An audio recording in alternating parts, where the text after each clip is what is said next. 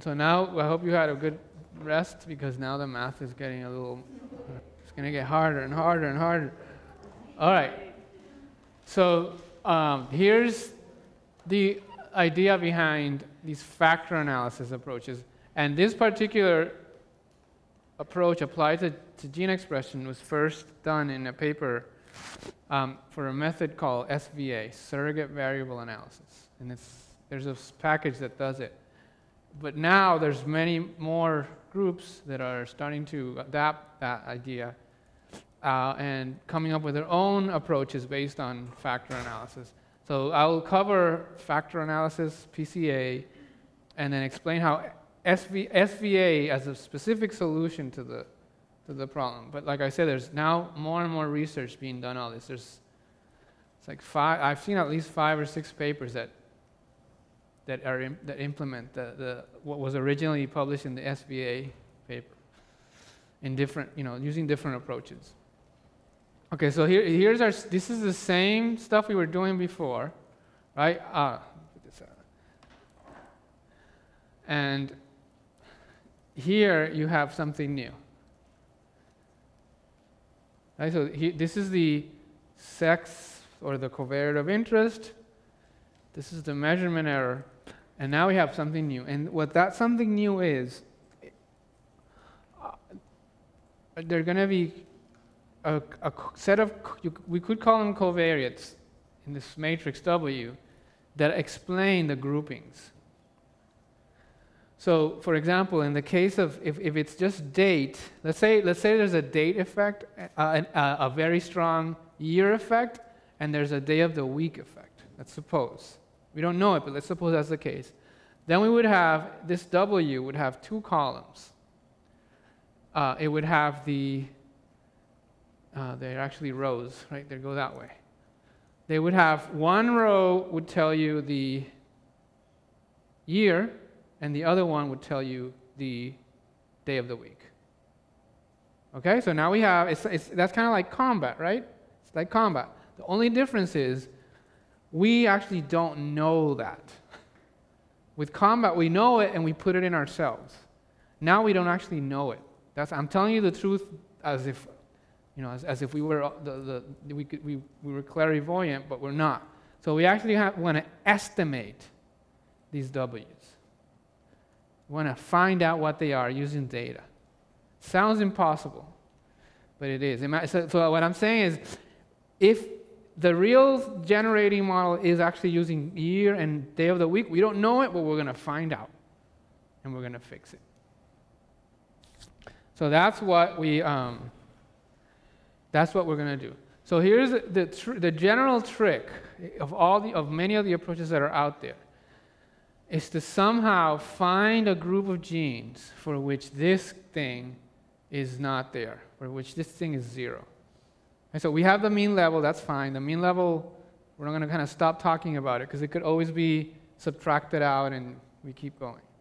But the sex one, the sex factor that we want to estimate, that we're interested in, we're going to assume that none for a group of genes, this guy is 0, and we're going to use that to try to get what this W is. So in this particular example, that subset of genes, the best one to use will probably be this group where there is no sex effect, but there is a batch effect, and it'll help us get what W is. So here's the idea. Right, so if we can find a group of genes for which the betas are 0, that this is a group of genes where the outcome of interest, which in this case is sex, is not an effect, it's 0. So for this group of genes, all that's left is the batch part. So these W's. So in the example we're thinking of, we would have year, day of the week, maybe lab technician, who knows. But we don't really know what they are.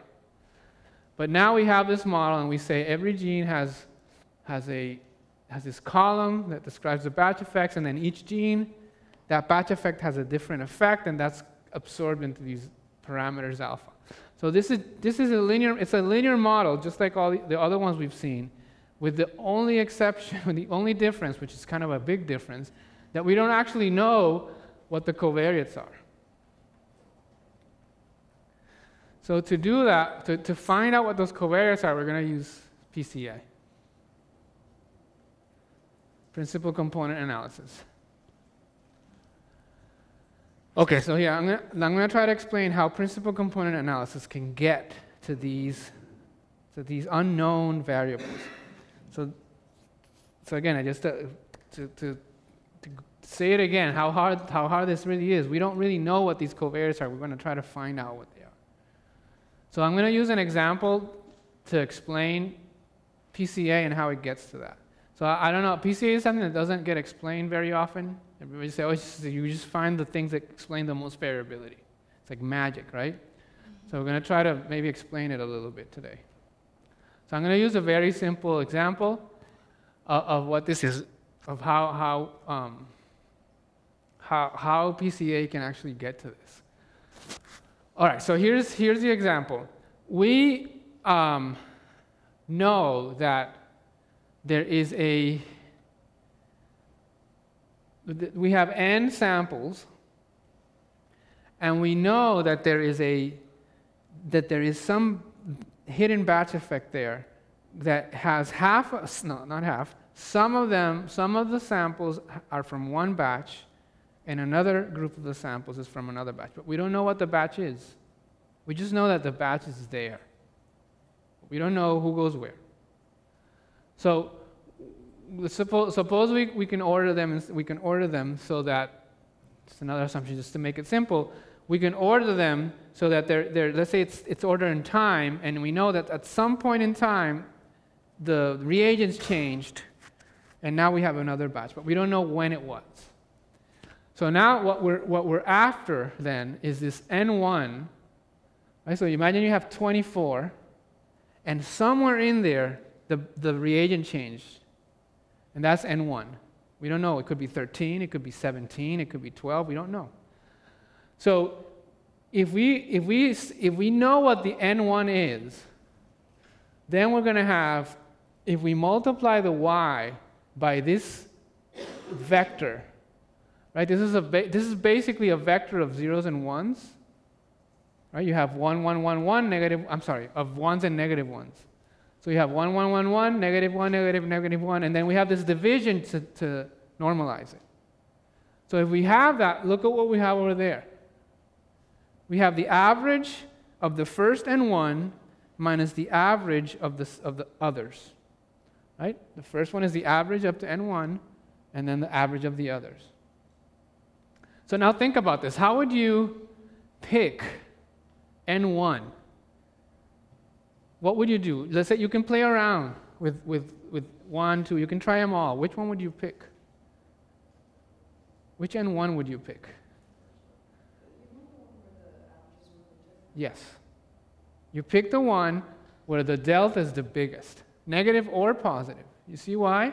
We're going to take the one that makes them the most different because we know there's a batch there. So wherever it is that if we split it right at the batch, it's going to be as different as possible. If we include some of the batch 1 and the batch 2, then it gets attenuated. All right, so that's how we would do that. So that's not that hard. We can do that. Now, imagine that it gets even better because we don't have just one gene. We have a bunch of genes. So we can actually pick the N1 that maximizes the explained variability. So you have one difference for each gene. So you square, this is the variance for one gene, and you add up all the variances. Yeah. But you have to order all the variables on data. Yeah, this is just an illustration. Okay. You'll see now that you don't have to do that, but this is for illustrative purposes. This is not how PCA actually works. I'm motivating it. Right? So you basically pick the N1 that maximizes the variability. Now we're talking like the PCA, when people describe PCA like magic, right? It's a transformation that increments the variance. So this is a transformation. We're taking the y's and we're transforming them by putting a 1 in front of the ones that have batch 1 and a negative 1, the ones that don't. So every gene gets the average on batch 1, the average on batch 2. That's a transformation. Okay, so now we're going to get to your question. So the thing is that you can generalize this. This is where mathematics you really start appreciating it, because you actually can write it out like this is more general now. Now we're saying we're going to multiply each y by some number. Some number. It's not going to be minus 1 and 1 anymore. It's any number. There's only one little constraint I'm going to put on, and it's that they have to add up. The v's have to add up to 1. That's the only constraint I'm going to have. So if you say that, you see how it's similar to the previous one? In the previous one, we were only doing 1s and minus 1s. Now we're just saying anything, any v, any number, as long as the vj's add up to 1. So you can use mathematics to figure out what is the v that maximizes this.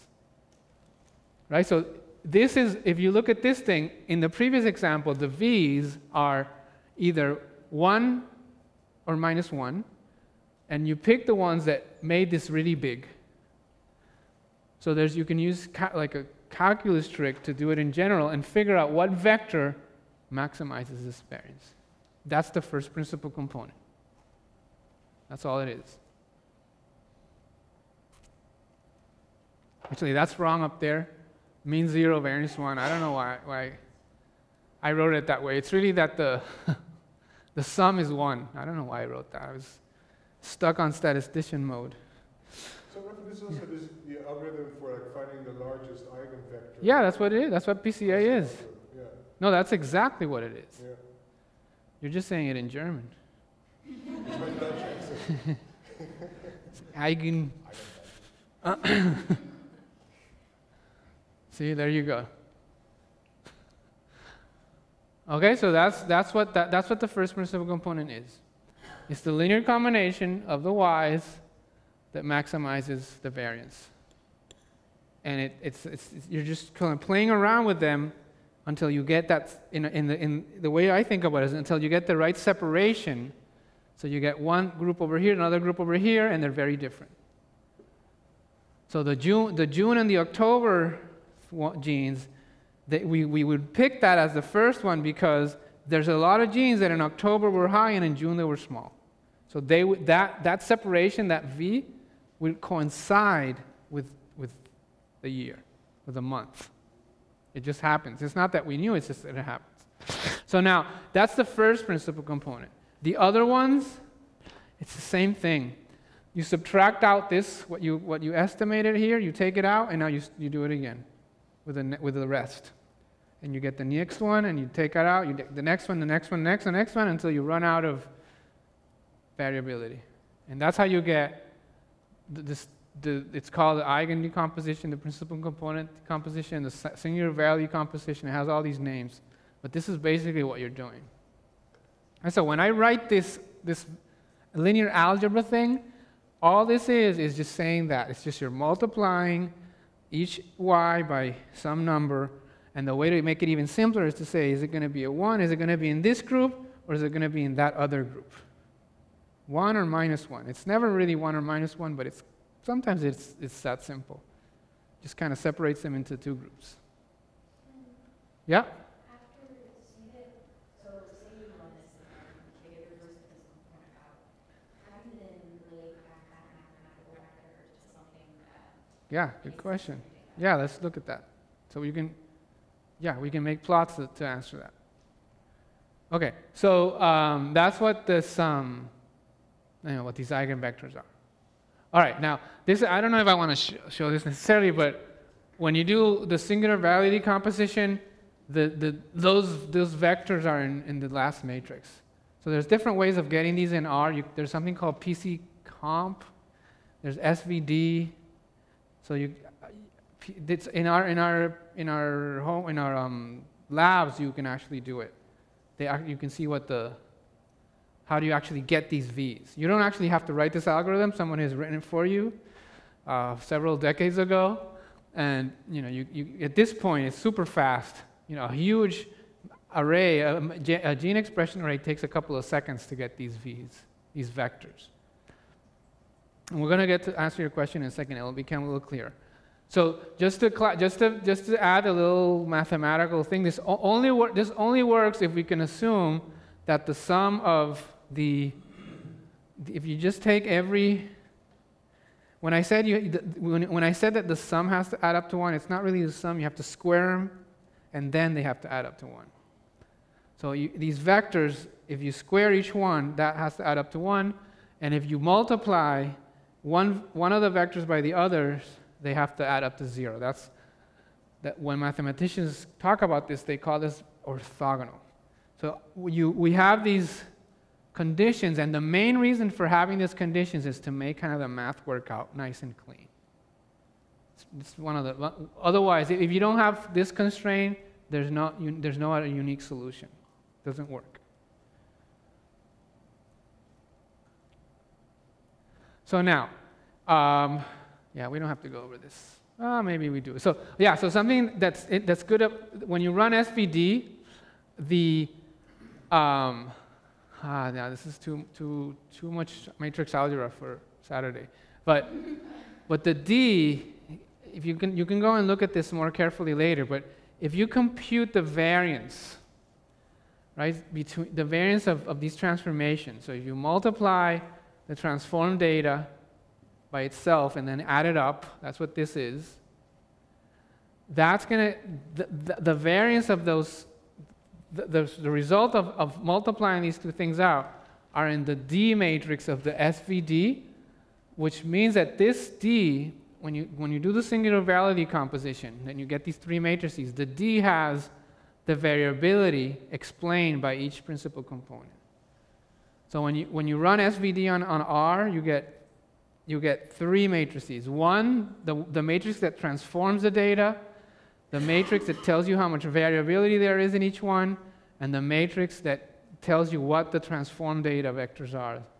So I won't go over this because it's really we wouldn't be able to get through it now. But the notes are there if you want to study them carefully and really understand what each one of these things are. But we are going to do it with data, so that you can see how we use it. Go ahead.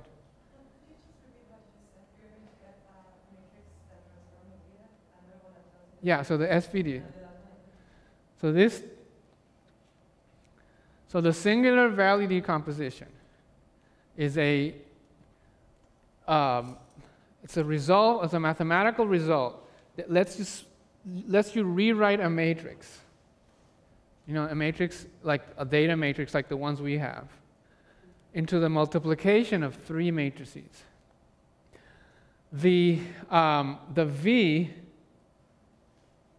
the last one, that's the matrix that we talked about, how we get that splits up the data in the right way to get the most variability. So if you multiply Y by V, if you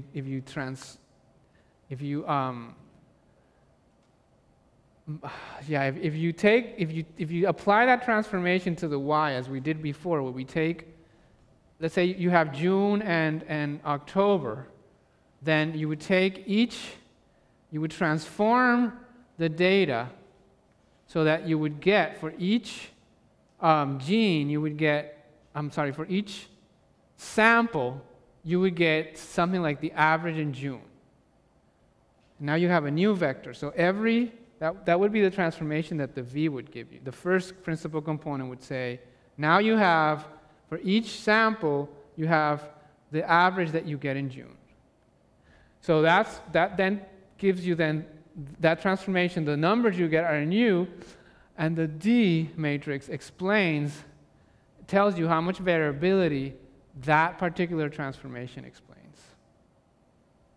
It's a little bit complicated to get just by hearing 10 minutes on it. You really do have to go in and study it with more time, and with using the computer. When I show you some plots, I think it will become a little clearer. Okay, so I'm going to go over one example that's not genomics. It's very simple. Maybe this will help understand the three matrices. And then we're going to go into a gene expression example. Okay, so here is a plot of the height of identical twins. We're going to do the SVD transformation on this. Okay, so try to think of a transformation, how would you multiply these two numbers? So now you can think of each twin as being a gene, and then you have the two heights as the two samples. Nice. So there we have twins 1 versus twins 2.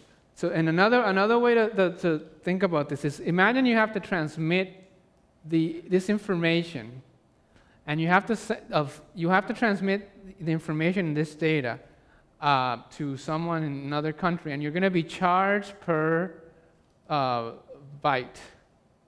So you're going to be sending, somebody on the other side of the world needs to know how tall each one of these twins is.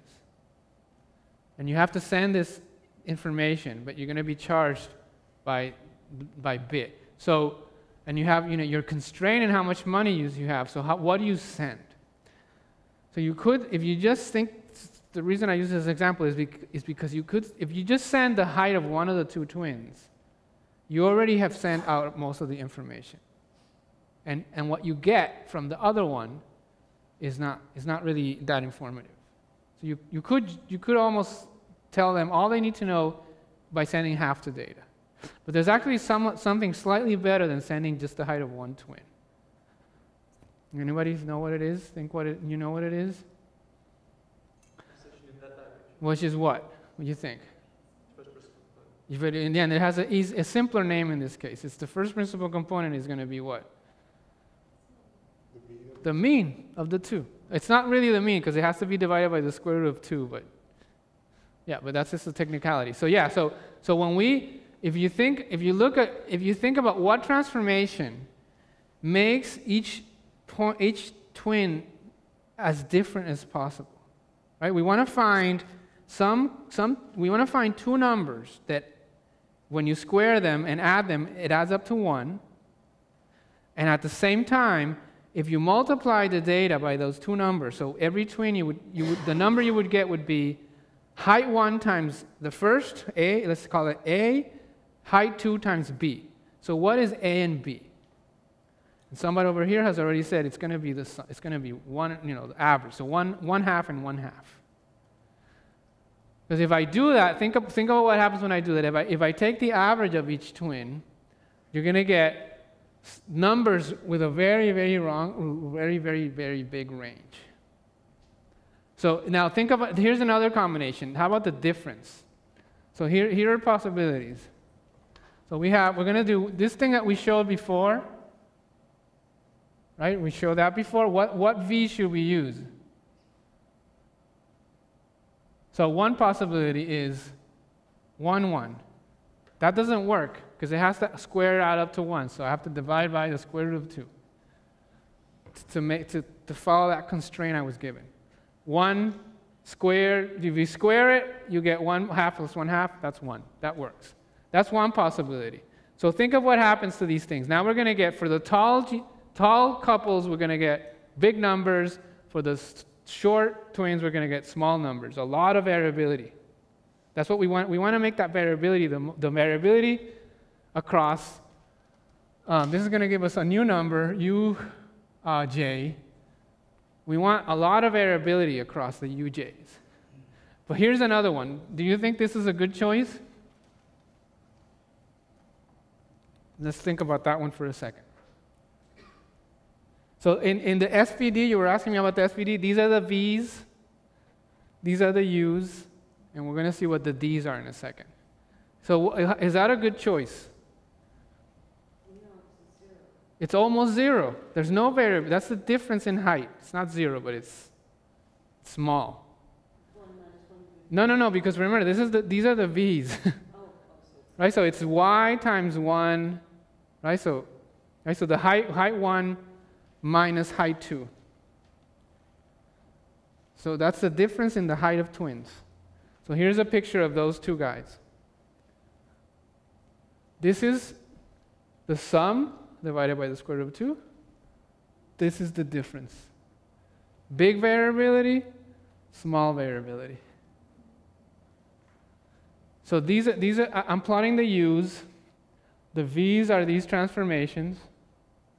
This is the first PC and the second PC. So if I sent this, if I tell my colleagues, I just tell them the first PC, they pretty much have, they have a lot, they have like 4/5 of, or 5/6 of the information. The second one is, so the second one has to, once you do the first one, you kind of have nothing left to do because you're constrained to have something orthogonal, so the second one actually has to be the difference. That's a little bit more technical, but you need something that multiplied by this gives you 0, and that's multiplied matrix multiplication. So you're kind of left with no choice but to have the difference at the second one. Once you, let me say, this is, and in genomics, we're going to have many, many PCs. Here we have 2. Once you pick the first one, you're stuck. You're stuck with the second one. It has to be something. It has to be a specific thing, which is this. Because this 1 times 1 plus 1 times minus 1 is 0. That's the only choice you have if you want them to multiply out to 0. But if you look at it like that, dots closer to the origin along the first Well, so this is, so okay, so when you this is a transformation of the data that keeps the data. It's the same thing on both sides. Y equals, and then you have this multiplication. So you have to have the same on both sides. So what we're doing now is we're basically, I'm showing you the PCs, and it's transformed the data. But the same information has to be there. So if you look at this closely, this is basically, all I'm doing is I'm rotating it. I'm taking the same data and I'm rotating it. Right? So it's the same data. Nothing's lost. It's the same information. But once you turn it into principal components, now you know that most of the information is in this one. If you send both principal components, then you're sending the same information. You don't save anything. Actually, you still save a little bit because these numbers are smaller, so there's less bytes. But this, by just sending this information, you already have most of it in the first PC. But the point is that this is the transformation, multiplying the first twin by 1, multiplying the second by 1, adding them up. That gives you the first principal component. And the difference is the second principal component. So in this case, we have V is 1, 1, 1 minus 1, and then we need them to add up to 1 when we square them, so that's why we need the square root of 2. And then the D divided by the square root of m, which is the number of twins, is 4.3 for the first one, 1 for the second one. So this one explains that much more variability than this one. This all comes out of just running SVD in R.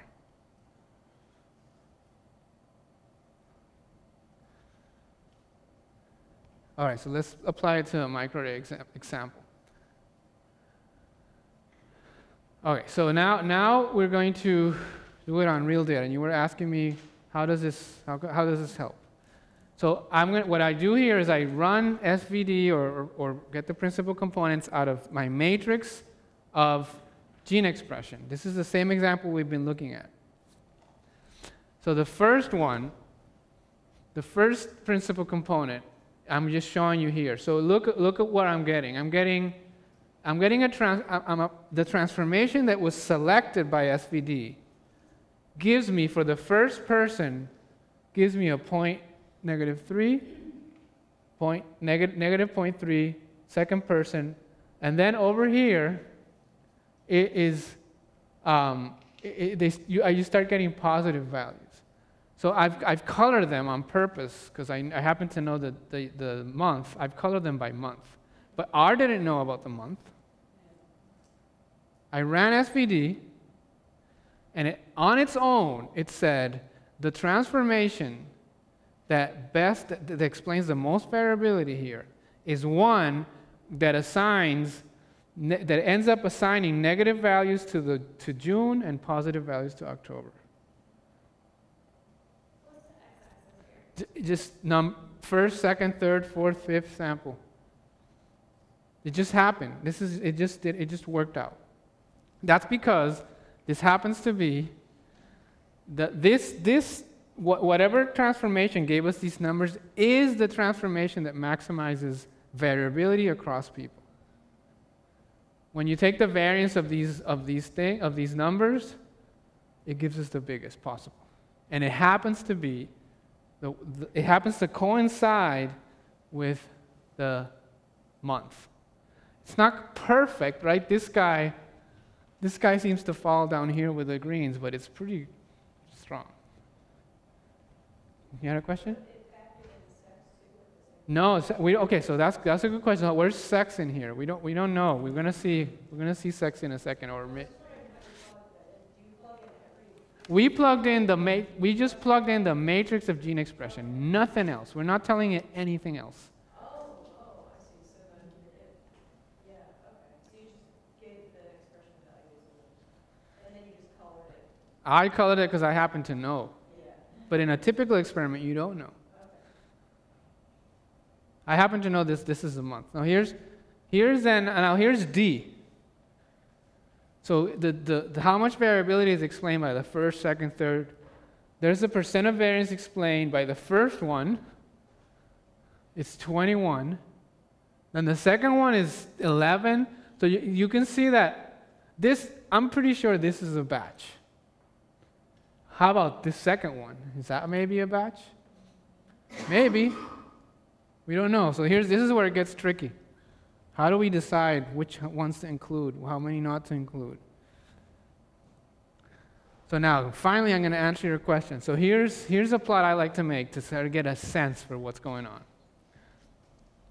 So these are 12 principal components. 1, 2, 3, 4, etc. And I'm splitting them by month. Remember, every person gets, when I get the vector of principal components, every person gets one number. And the second one, every person gets one number. On the third one, every person gets one number. So there's the first one. That's the picture I showed you with green and orange. Now instead of plotting them, I'm making a box plot. The orange ones are here, the green ones are there. So it looks like the first principal component, it looks like it's pretty much month. The second one, maybe. But that's about it. None of the other principal components correlate with month. You see that? It's just it seems to be just maybe the first two. Well, no, I see how they're different. I don't see how you go from this is the eigenvector that gives us the best maximization to Well, the eigenvector corresponds to month. Oh, right. So left box plot are June. Right box plot is October. Okay. And the numbers come from SPD. Okay. I didn't realize that was what you were doing first. Yeah, I guess it's not very big, but it says the date. I can't even see it here. So you can now here. So here's instead of month. Now I'm using day, which we haven't even looked at yet. There's day. So now when we look at day, the first one is very strongly correlated with day. The second one too. The third one, maybe all the way down to here, we see some correlation. This is all very visual. There's no rigorous statistical technique we're using here. But now day was something we never considered as a batch, and it's showing up as something. So the point is, we suspect that the first few principal components are some kind of batch thing. We don't know what it is exactly. It seems to be related to month and day, but we don't know what it is. But we're now, instead of using month and instead of using day, we're actually just going to use the vectors that come out of principal component. Those are going to be our covariates. Those numbers that I showed you earlier with green, and those are going to be the numbers I'm going to put in. I used to put in 1 for October and 0 for June. Now I'm going to put 1.2, 1.8, these numbers that actually come out of the SPD.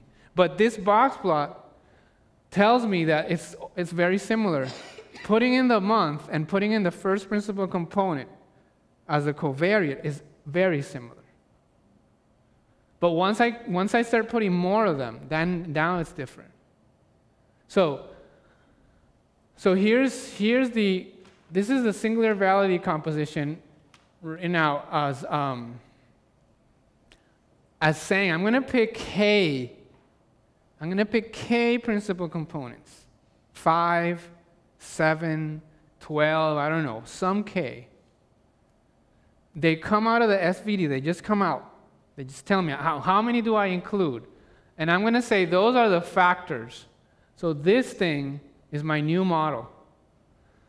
And I'm going to turn that into a statistical model that thing now if you rewrite this thing with the V's, the first part is going to be the gene-specific effects are here, and then these V's are the new covariates.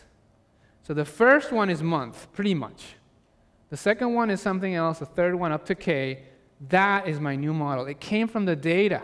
It did not come from my investigating telling me about their lab technician and didn't. Nothing of that. It came from the data.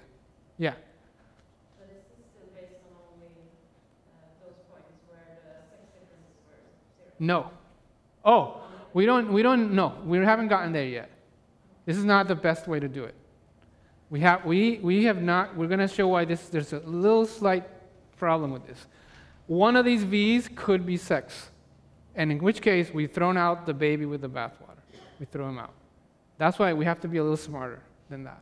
But very good observation.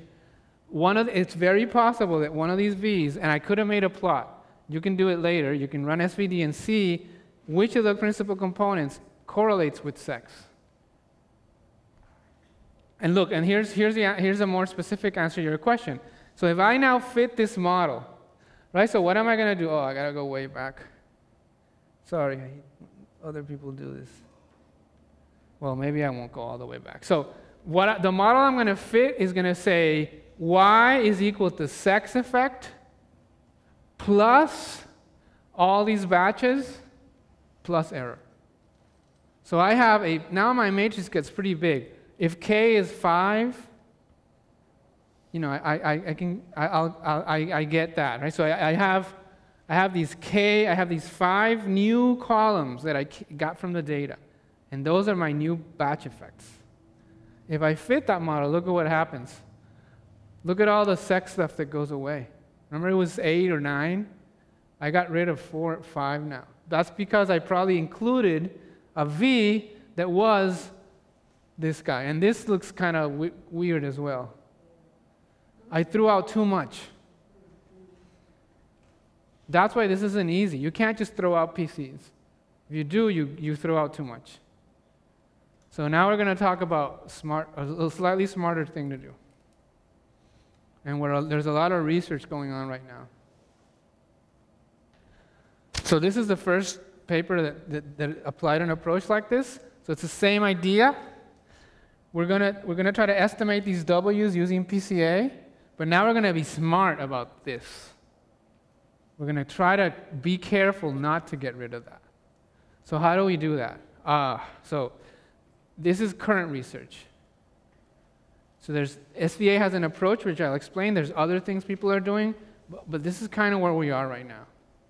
So one approach that is becoming quite popular for people that have control genes is to use the control genes to do what we just did and estimate the W's. And there you don't throw away the actual outcome you're interested in.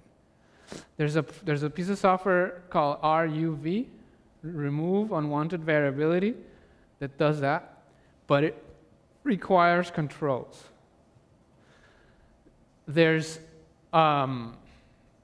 And then there's other versions of coming out that they try different tricks to try to get pseudo control genes to do it. And I'm going to very briefly explain how SVA does it.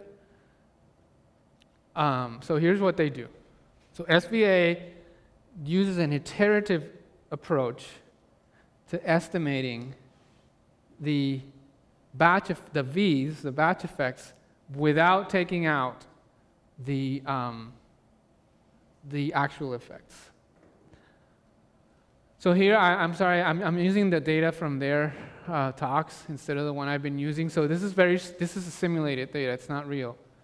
But you can see the batch effects. Here's batch 1, 1, 2, 3, 4, 5, 6, 7, 8. You see the batch? And then the real male versus female part would be that versus that.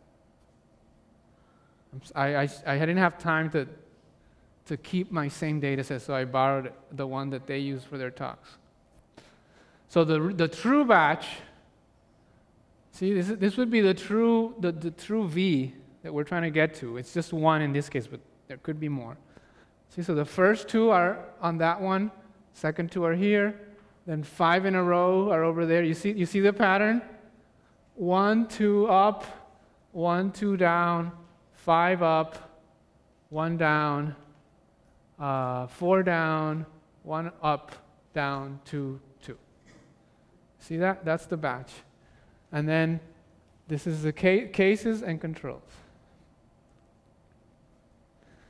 So what do? The first thing they do is they estimate the batch effect using straight up PCA like we did. And now they get an estimate of the batch, and this is it. It's awful. But now they're gonna use that estimate, and they're gonna fit the entire model with the covariance of interest and update it.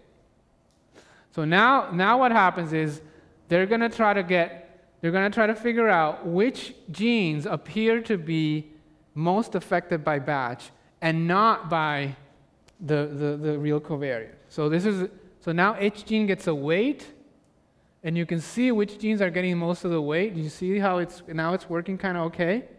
This is automatic. This is what their software does. So dark means they got a high weight. So these genes are getting weight. Those top ones aren't getting weight because it appears to have a strong real effect. So these guys are getting the weight. And now when it estimates in the next update, now it's getting a little bit better to the real thing. So it updates again, it keeps iterating now, and we keep getting closer and closer until we have the batch. Yeah. These are now that's all like ad hoc stuff, right? They have some choices in their algorithms. I actually can't answer the question very specifically, but the algorithm just makes these choices, which again is why these things are not fail-proof. The other thing, this is a simplification in that it only has one batch that I'm showing you. What happens when there's 5? Right? So there's this algorithm chooses that for you as well, and that's also very susceptible to having problems.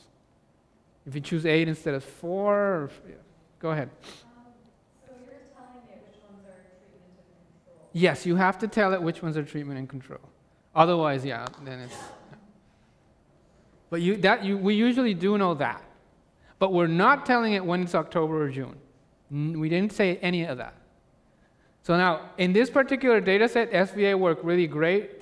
I'm not going to say this is always the case, but this case where we've been looking at, look at that. That's good, huh? Almost all of these went away, and these 8 stayed. So in this case, it did work really well, and this was completely automatic. I didn't like fudge. I didn't like tell it to choose 5 or 6. It just worked. But you'll see when you try it out yourself, there will be cases when you make this plot, it doesn't look this good, and this is why it's always good to be looking at diagnostic plots all the time. Yeah.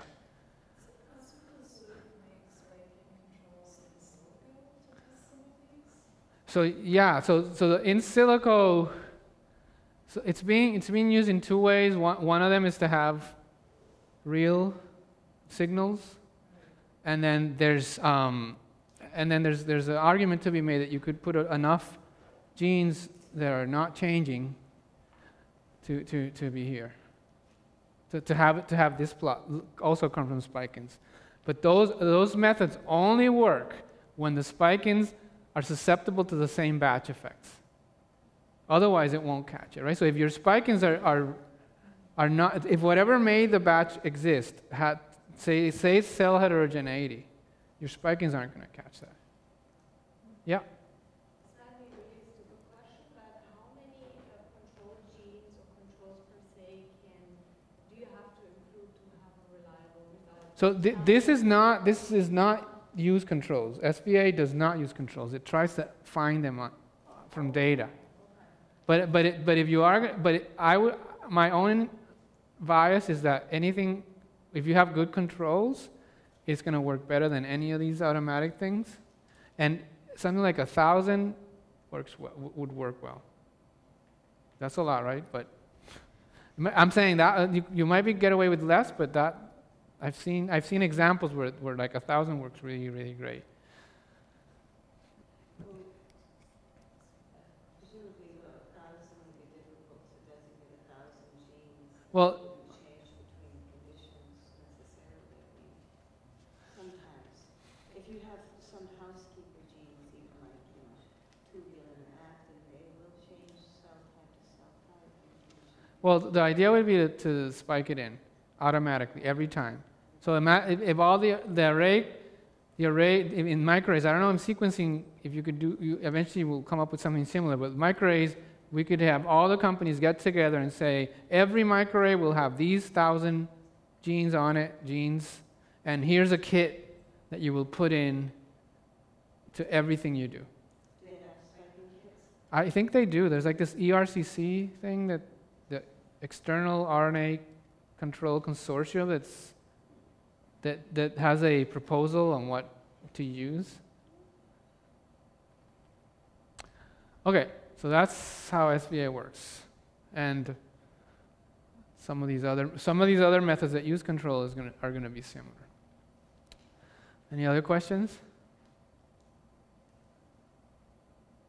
Yeah. Is it possible to find a batch effect in everything? So is it? What do you mean to find? If it has to be there first, are you asking is it always there, or is it possible to find?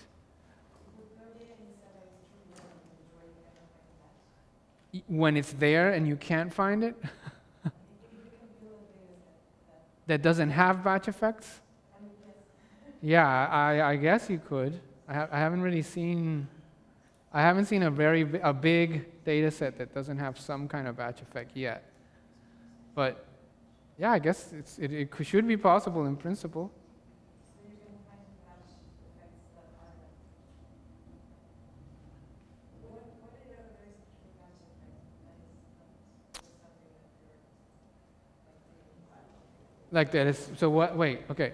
So I'm not trying to understand your question. You're saying, how can I distinguish real interesting biology from batch effects, or are you asking me, how do I know that when I see some, How do you know that you're not overthinking? that when I what? You were mentioning that you overcorrect to boost the data. So at which point?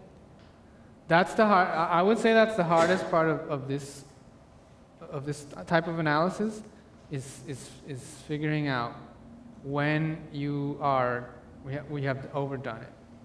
That's difficult. That's without positive controls, it's hard to be sure. So what has happened, the approach that people have kind of accepted as a better practice up to now is to be cautious, because we know that batch effects can confuse you into having false positives. So we have erred, at least data analysts have erred on the side of having false negatives. But that's a decision that you can make. You can say, I'm willing to risk it. Maybe if you're gonna validate, right, you might be more inclined to not correct and just see what you get. So that's not a question. That's not a question that's easy to answer. But in general, we have erred on the side of controlling false positives, mainly because we've seen cases where you get so many of them. like this one we just did, right? That was a real data set that got published in Nature Genetics. They didn't do anything. They published a paper saying 70% of genes change between ethnicities. I don't want to be the data analyst that says that. I'd rather be the one that says, no, we can't tell anything from this. So yeah, but that is, you know, it's a balance that you have to make, you know, decisions based on it. But the one thing that is for sure true is that or for sure it's positive, is to know of this possibility. And then this way you can take calculated risks.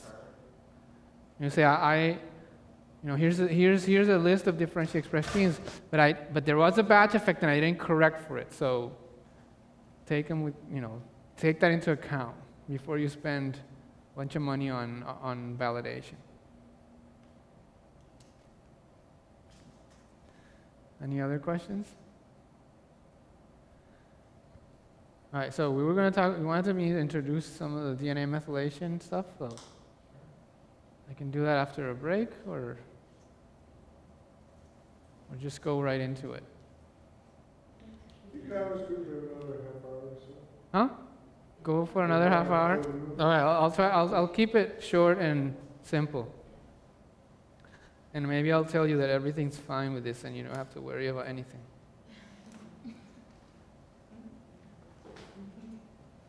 All right, so have you guys already seen how bisulfite sequencing works? Yeah, okay. All right, somebody explain that? Okay, so I won't go over that. Where's my mouse? Oh, it's over there. Come back. Here.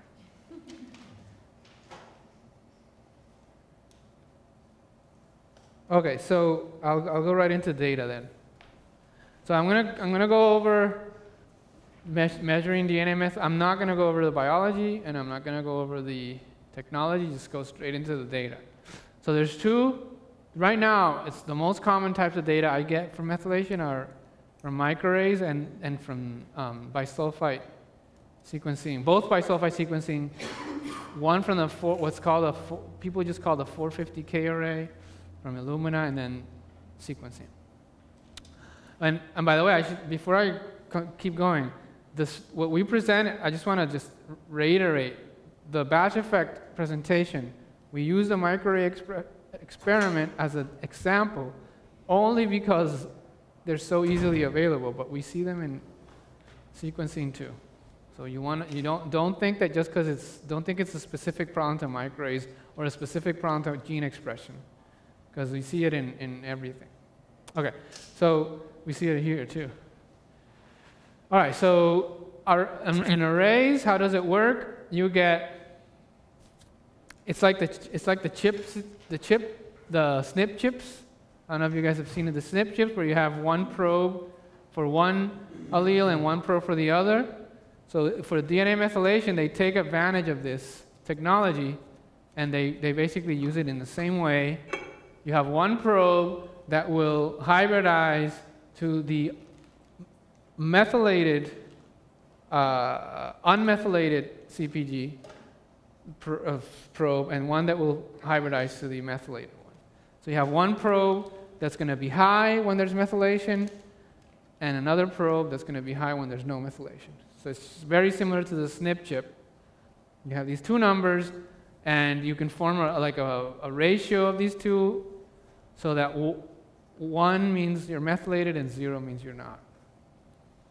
Okay, so yeah, you get two numbers, and it's not like genotypes where you make a plot of these two numbers and you see the three genotypes. In methylation, you see numbers all over the place between 0 and 1. For sequencing, it starts similarly, but then instead of probe hybridization, we count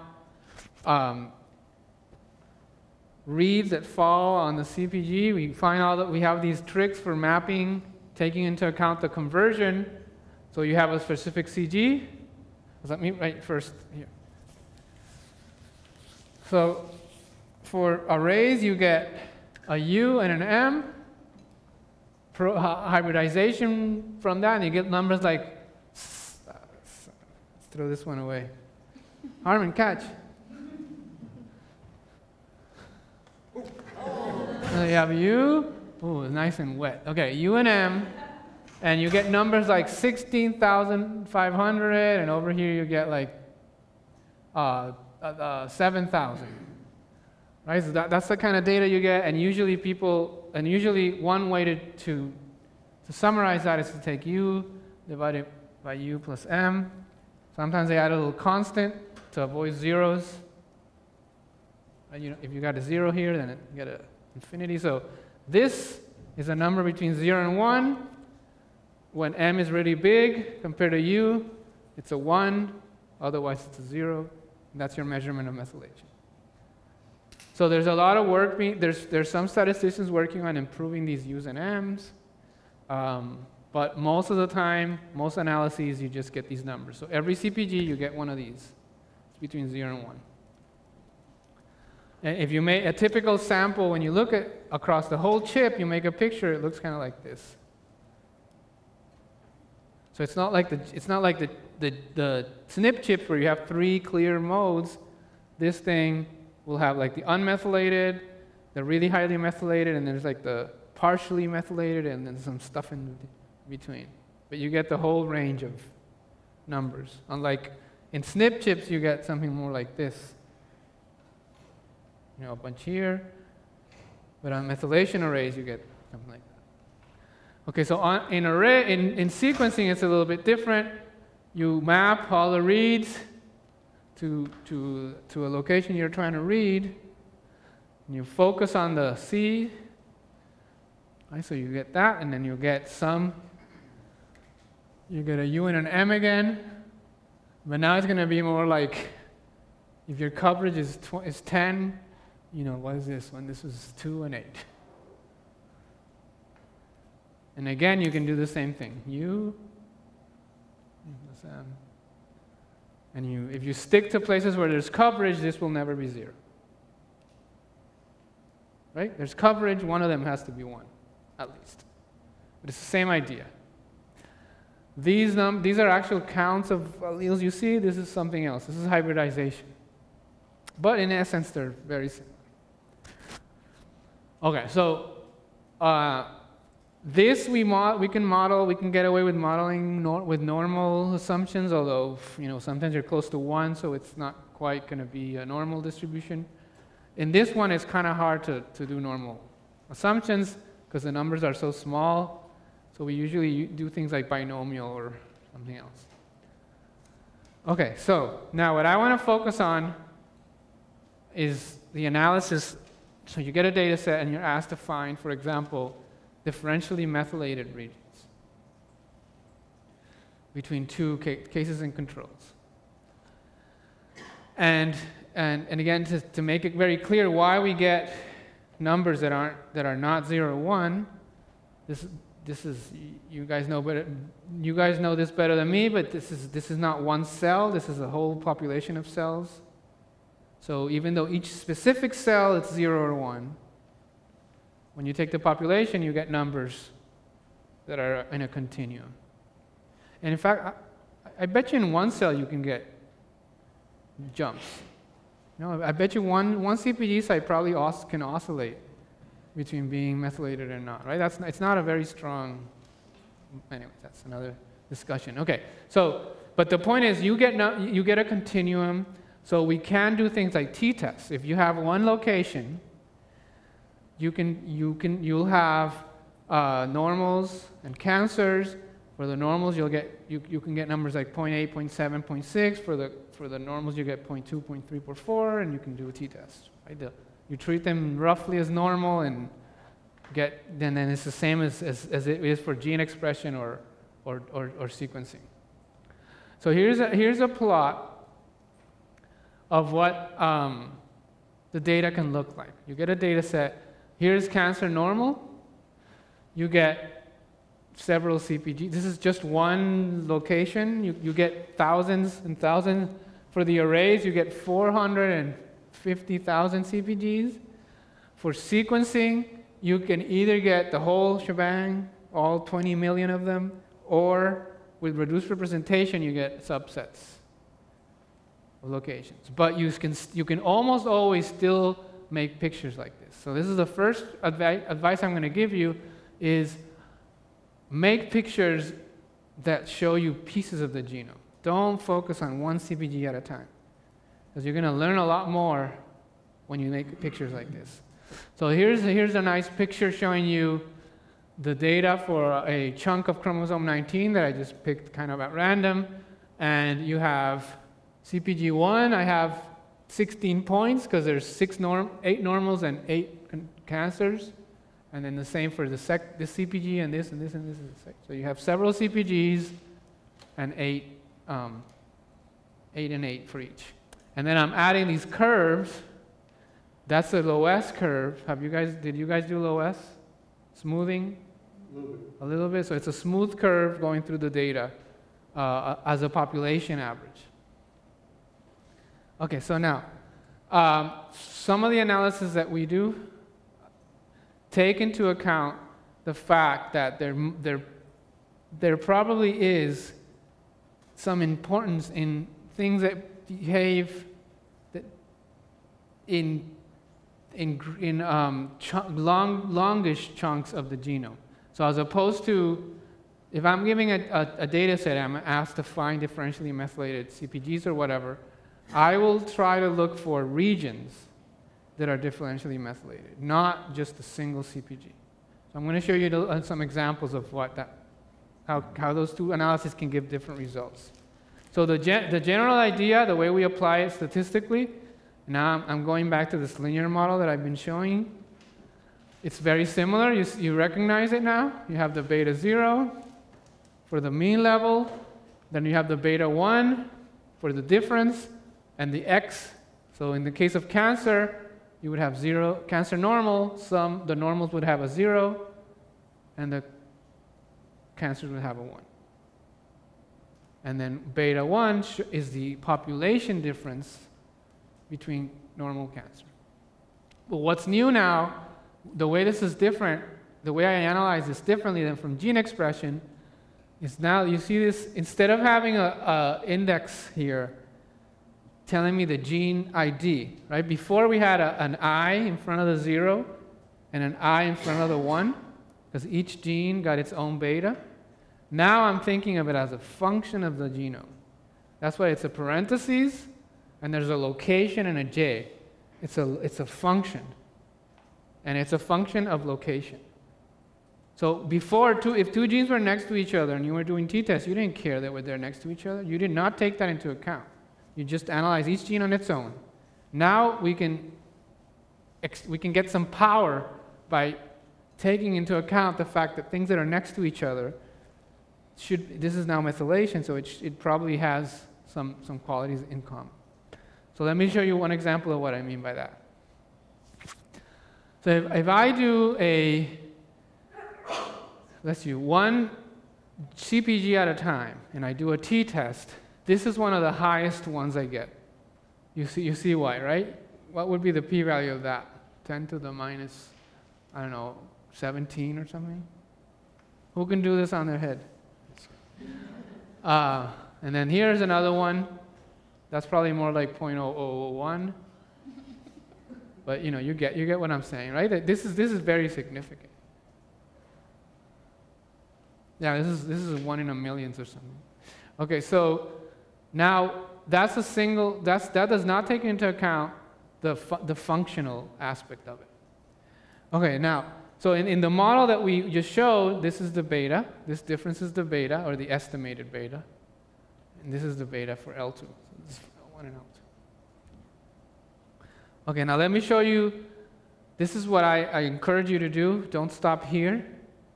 Go take it further. Take it into account the fact that these are functions, and look at the whole region. So I'm going to show you this guy in its region. And here it is. You see it there? See all the blues up there? But look at the surroundings. So what I'm showing you down here, I haven't said this yet, is I'm estimating the beta at each location the difference, and I'm low-S-ing it, smoothing it. If I do that here, you have, if I smooth it, there's no difference if I smooth. If I assume beta is a smooth function of location, and I estimate beta that way, that point does not come out as different. Here's the second one. Now I'm going to show you that one. It's one of these. It's one of these. I can't remember which one. But well, this one that's a completely different picture now. Now you have a whole series of points that look different. And now when I smooth it, I do get a bump that's different from 0. So one of the things that we've done is we've actually written an algorithm to specifically search for these bumps instead of every point. We call it bump hunters, bump hunting. Bump hunter is the name of the package. Maybe we should use that little dog that showed up as a symbol for bump hunter. So so what we're searching for regions of the genome that show this kind of behavior. Specifically that. So I'm going to just give you the very short summary of the idea, and then we'll stop. So the idea is to going back here. We want to estimate this guy as a smooth function of L. So not just like choppy little things, but as a smooth function of L, and then look for places where that beta, where the estimated smooth function is above a threshold for a whole, an entire section of it is above a threshold. And we're gonna give more weight to bumps that are longer. So let me just show you what I mean. So here is an example from a paper we've published. The data's from a paper, and I purposely picked an outcome that's not 0, 1, so you can see that one of the nice things of using these linear models. In this linear model now, beta is the slope of a line. It's not the difference between 1s and 0s, although technically the difference between 1 and 0 is the slope of a line too. But here is more explicitly the slope of a line.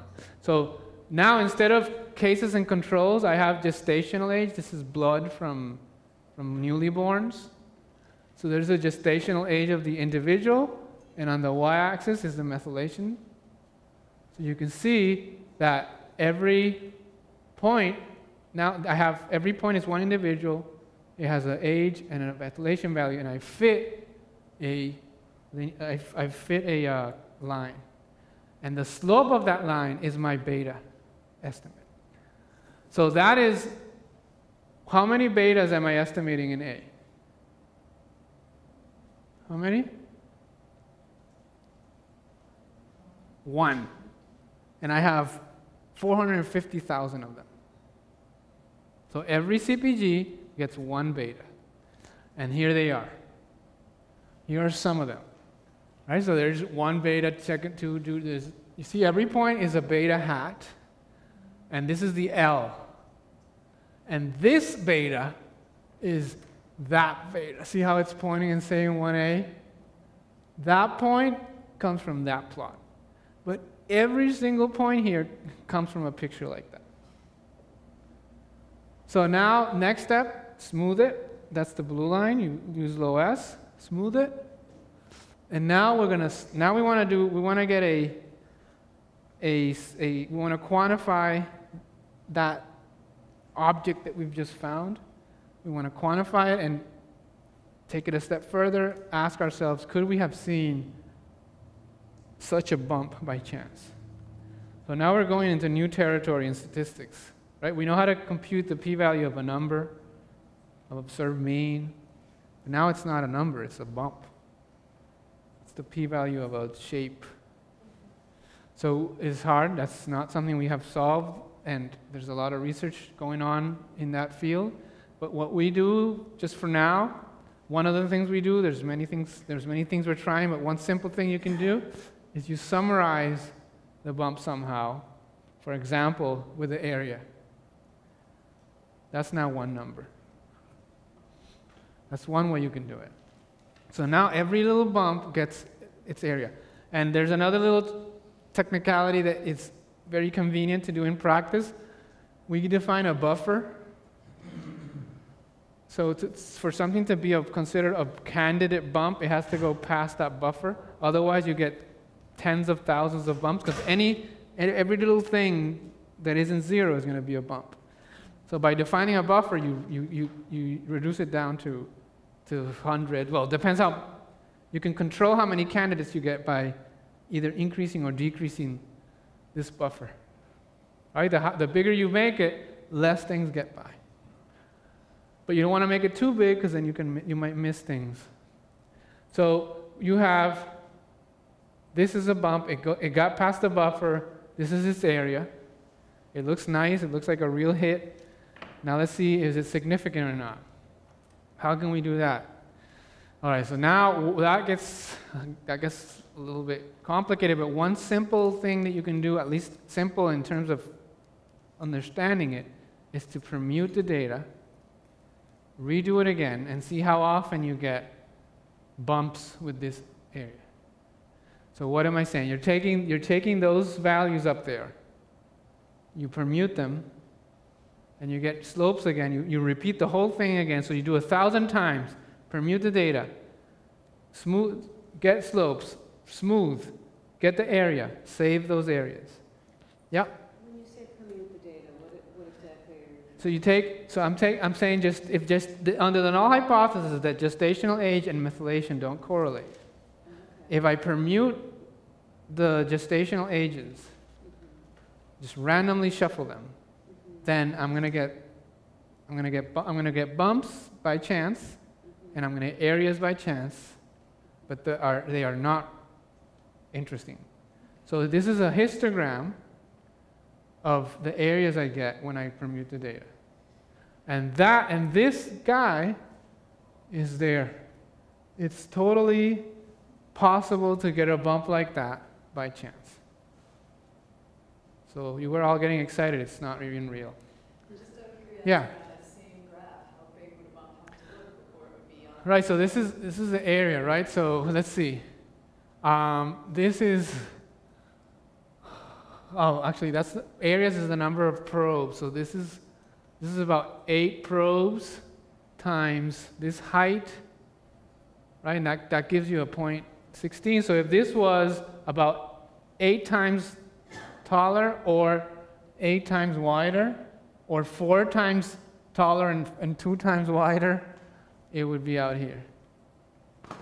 So that's you can get more extreme by either going bigger or getting taller.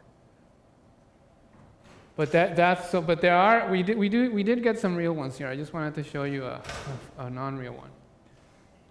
So that's currently the type of analysis we do for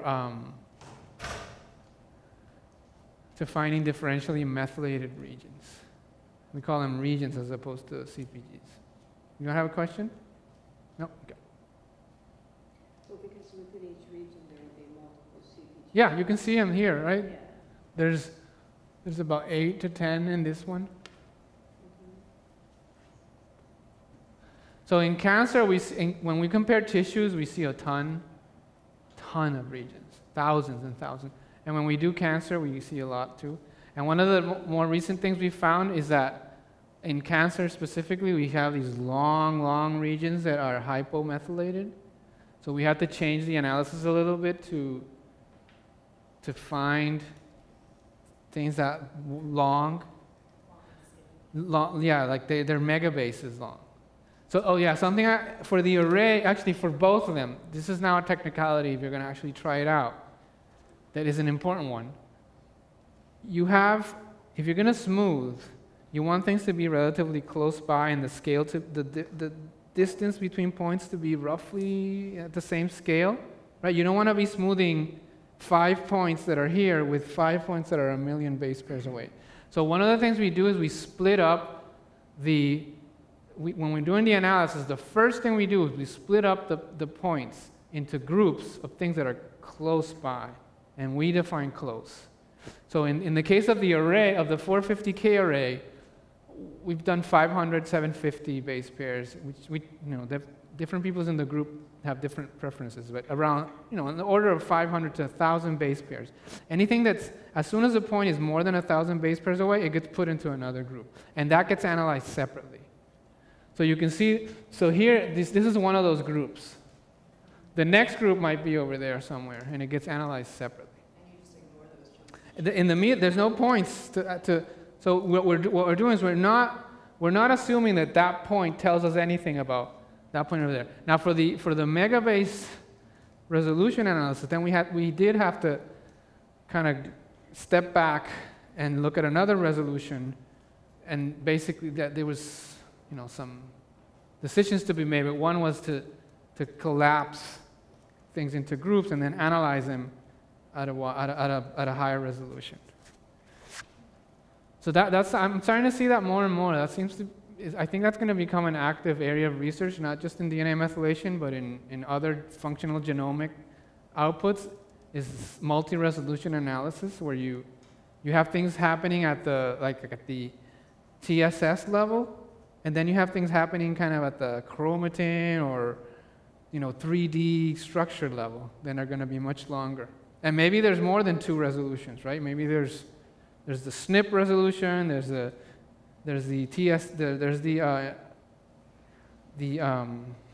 TSS resolution, and then there's the maybe multiple resolutions of 3D structure stuff. So yeah, so that is our pack. We have this package that kind of does that automatically for you. You can say, I want to divide it up into groups like that. For sequencing, you also get that. Even for whole genome bisulfite sequencing, you still have these gaps that you want to chunk things into pieces, because there's long gaps where there's either unmappable regions or you didn't get any coverage, and then we split them up that way. Yep. Is it done with some sliding window approach, or is it just this group? So LOS is a sliding window approach, kind of.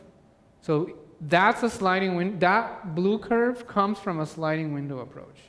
But what I'm saying is that the next set of points gets analyzed with a separate sliding window approach. Because you could apply the sliding window to the two of them together, but then you have this emptiness in the middle that doesn't do anything. I might have missed this. How are you determining the baseline in the figure C? The dotted line? What do you mean the baseline? So you have your areas in C. The red line. Oh, the red lines? No, the dotted blue. It's just the local minimum, or Wait, the what? Sorry, the position on the y-axis that you're determining to be the baseline for your area. 0? That's 0. Yeah, because this is an effect. We're estimating the effect. Sorry. We're estimating the effect of gestational age on methylation or vice versa. So 0 means there's no effect. So anything deviating from 0 is interesting. So then further to that, then the red.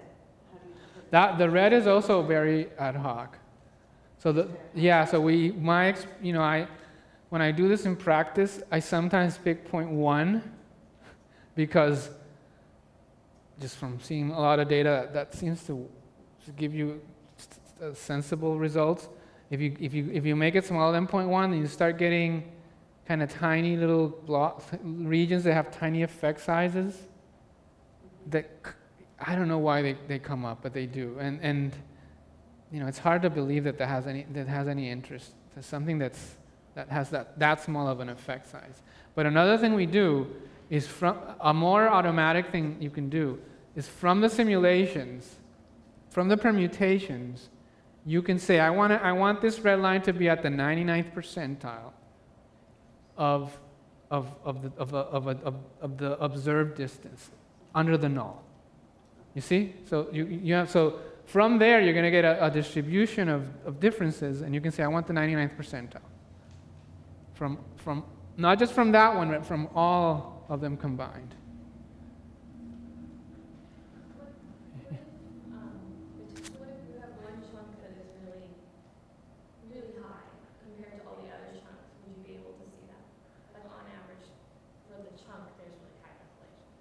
Yeah, you mean like a real? So at the end, what? So at the end, we give you back a table that. There's no problem with image chunk. Oh, the whole thing is high, but it doesn't get past the threshold? Yeah. Yeah, that wouldn't come up. Then,